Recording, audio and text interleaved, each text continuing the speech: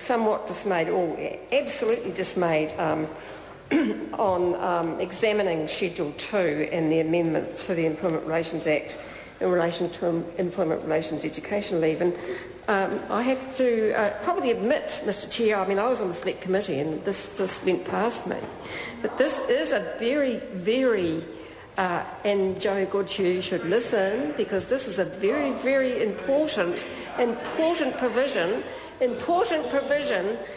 for workers when it comes to having an active and engaged workforce, understanding their rights. What's that noise over there? There's a bit of a noise going on over there. It'd be good if it just, stopped, really.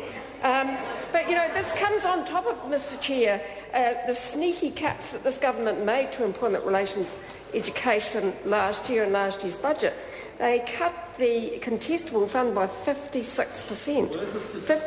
Well, it is consistent with that, but it doesn't just. I mean, I know when Matt, gets all excited when we start talking about workers' rights, but actually that fund also applies to employers, and they were just as upset about that as were unions and workers' representatives and the CTU, because the employers use that fund also to educate their members, their managers and businesses about productive employment relationships. And hey, look, let's face it, Mr Chair, one of the problems we have in this country, and it's been well researched and well documented, is that we have a low quality of management.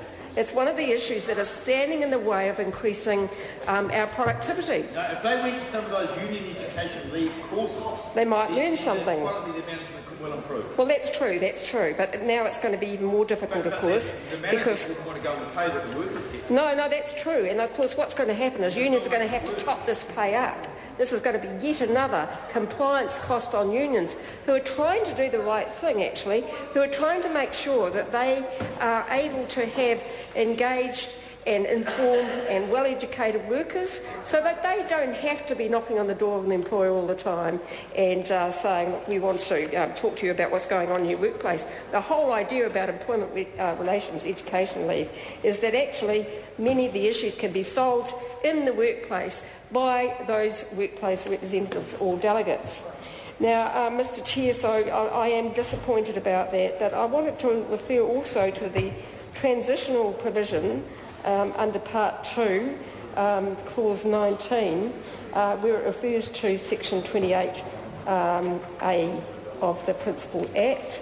And I think this is just an illustration of the mess that this whole Act has got us into. Because, we heard from the opposite side in the earlier debate is how people, how workers just love this ability to cash up their annual leave and can't wait, and they're so grateful to the government. Now, of course, this is not going to come into force until next year. In fact, when we get to the commencement date, there's some confusion around that as well. It's not going to come into force until next year. So all sorts of people are out there that have been listening to the national government rhetoric and going, oh, well, at least I can get a pay increase by cashing up my annual leave this year, because I haven't had a pay increase any other way, because this government's plan is, has no plan to build the economy. Yes, Sergeant Major. Yes, Sergeant Major. No plan to build the economy, no plan to increase wages, no plan to try and bridge the gap with Australia. We all know that.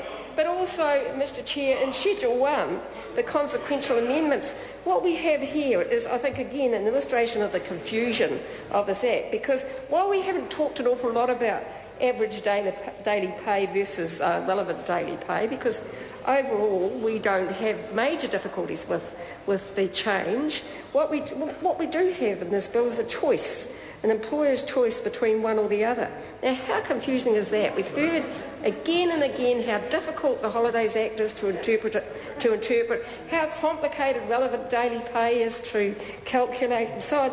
Now we have a choice. And oh my goodness, and so all of those sections under Schedule 1 are going to be amended, and I just think we're getting into a right old mess.